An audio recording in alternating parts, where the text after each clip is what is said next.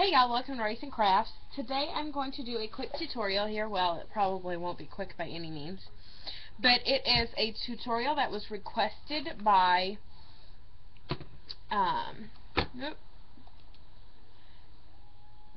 especially Ashley on Facebook.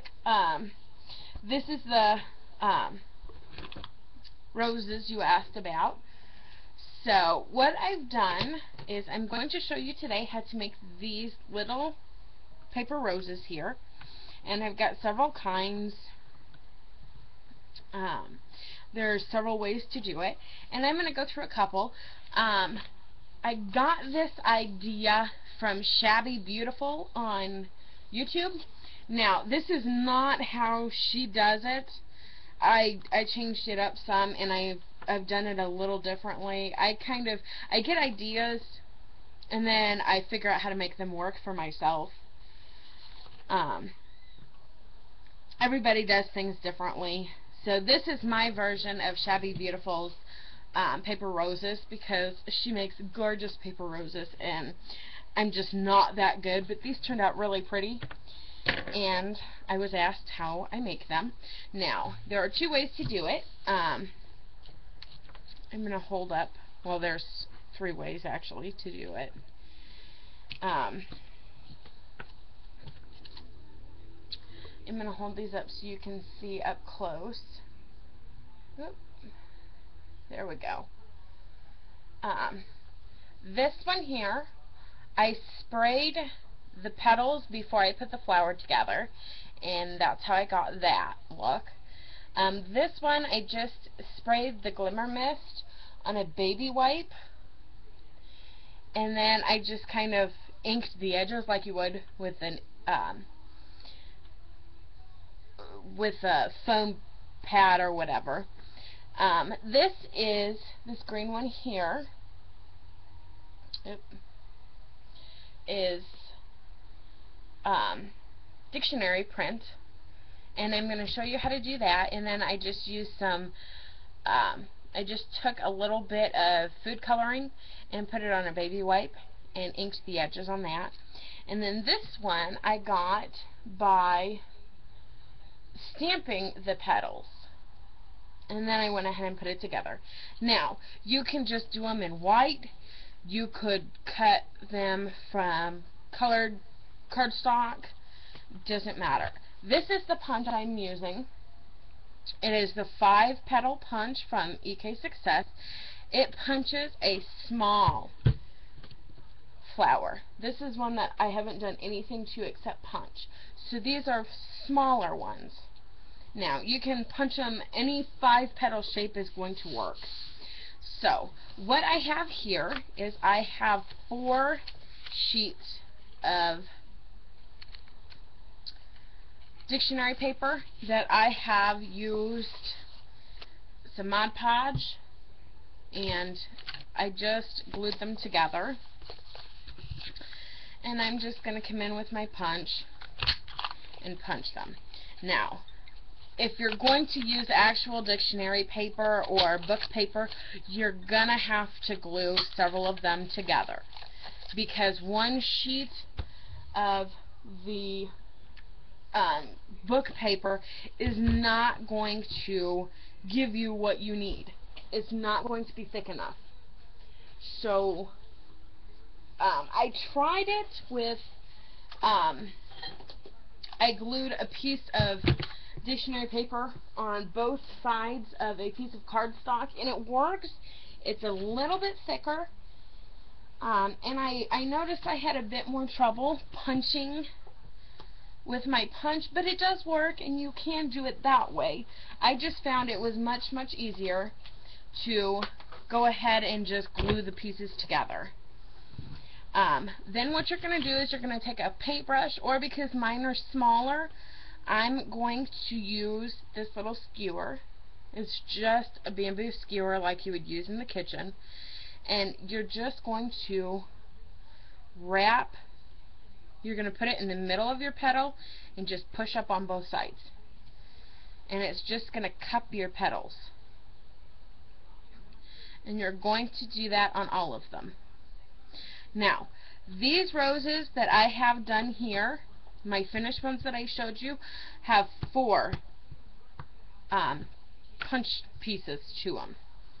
Now the one Shabby Beautiful had, I think she used 6 or 7, but because I used the smaller ones, I didn't need that many layers.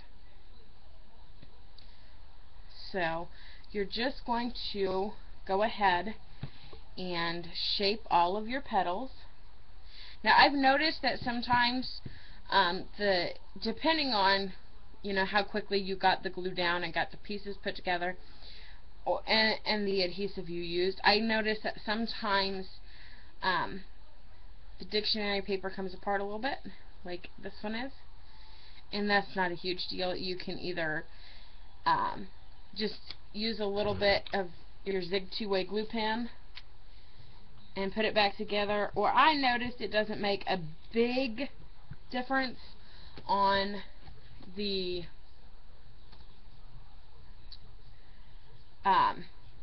flower itself. So you can just leave it. It's not going to ruin the flower by any means. So I'm going to go ahead and continue doing it. And you would do it the same way if you were using the white construction or cardstock, or some patterned cardstock, or your stamped cardstock. It's going to be the same way. Speaking of, I'm going to show you quick how to do that.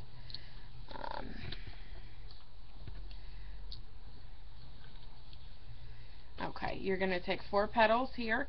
Now, I found the stamp I'm going to use, I found that I have to do them 2 at a time. It just happened to be that's how it worked out. And I know I'm kind of bouncing around on topics here, but it's just kind of, I want to get all of the steps caught up, because once you decide how you're going to put them together, the process is the same no matter which way you start, whether it's the pattern paper or the notebook, or I'm sorry,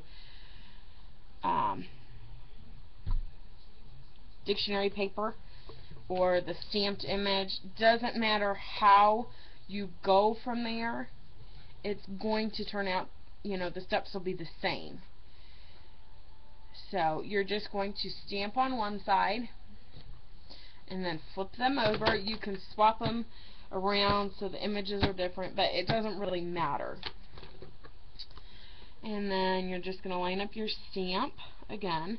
And this is a Hampton Art stamp from, it's a butterfly set. I don't remember the name of it off the top of my head. But you're just going to stamp both sides. And I am using the Royal Purple Stays On ink. You can use any ink you want. I'm going to assume. I guess I shouldn't say that because I've only tried it with the Stays On, but I don't see why it would make a difference with this technique. And you're just going to stamp both sides, just like that, and get those out of here. And there are my 4 petals again. Same technique, same style, and you will do the same exact thing. You're going to come in and you're just going to wrap your petals around your skewer, paintbrush, whatever you use. Just like that. So then we're going to set those aside, and I'm going to go ahead and use the newsprint here. And I've got my hot glue gun plugged in and warmed up. It should be good to go. So all you're going to do is you're going to take your first layer and you're going to pick 2 petals across from each other. Say I use this one, then I'm going to join them with the one across from it.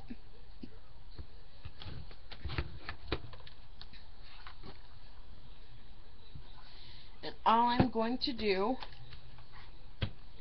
is take a little bit of hot glue kind of make it so you can see. And I'm going to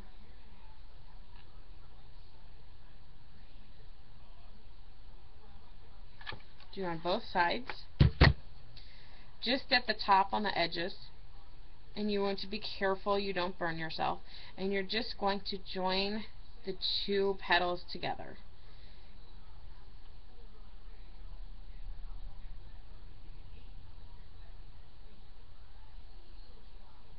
Okay, and that's what you're going to have. It's going to look just like that. Oops, it fell over. You're going to have two petals on one side and one petal on the other. Now, what you're going to do is you're going to take your glue gun and you're going to put just a little bit of glue in the middle of one of your petals. It doesn't matter which one, and you're just going to push it in and kind of fold it around. Just like that.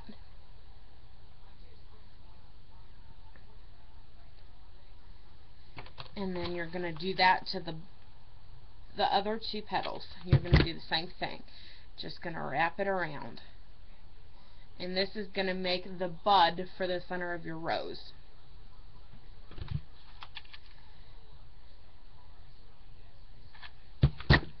There we go.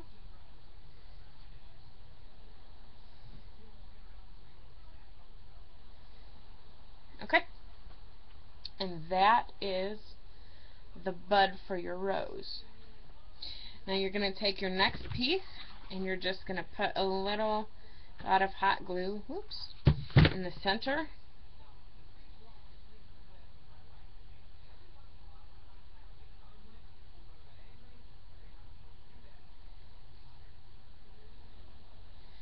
And it's going to look just like that. And then I've got a little glue here I'm going to peel off. There we go.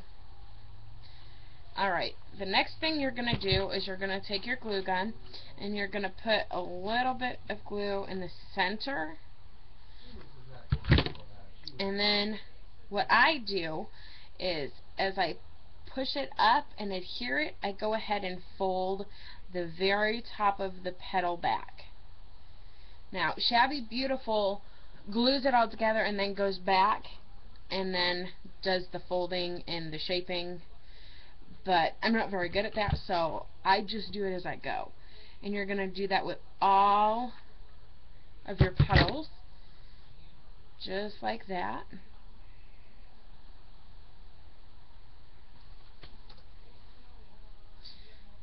Oops. And you're going to do that with all 5 of your petals here.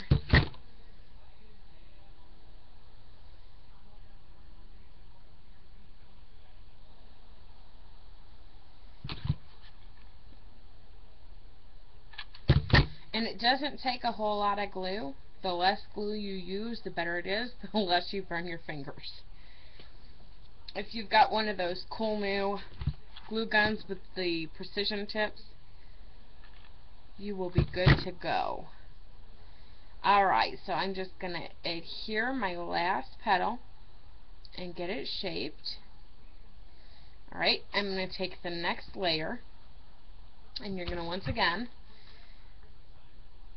squeeze just a little bit of glue in the center, and you're going to rotate the way you put it in so that your buds don't line up, or your petals aren't going to line up 100%. You don't want to have bare spots. Although because it's an odd number of petals, you're still going to have some spots on each layer that are not going to look the same.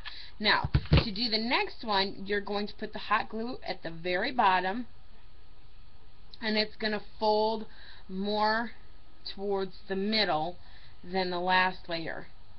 So what I do is I push the petal back, and then on that joint right there, that seam, is where I put my glue.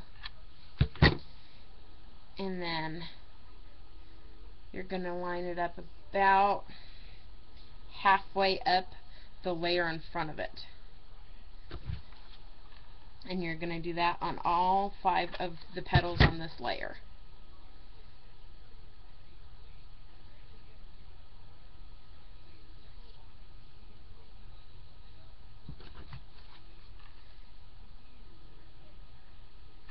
There we go.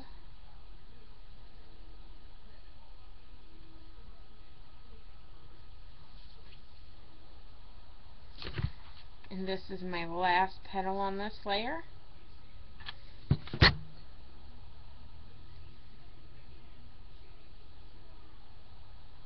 Just like that. And that is my 3rd layer. And you're going to go ahead and take your 4th layer, and you're going to once again put some glue in the middle, and you're going to offset your petals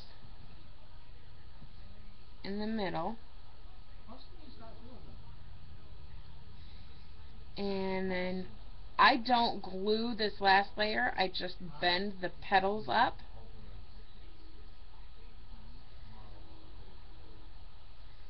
Just like that. And that is your paper rose. Thanks for stopping by, y'all. I'll see y'all next time.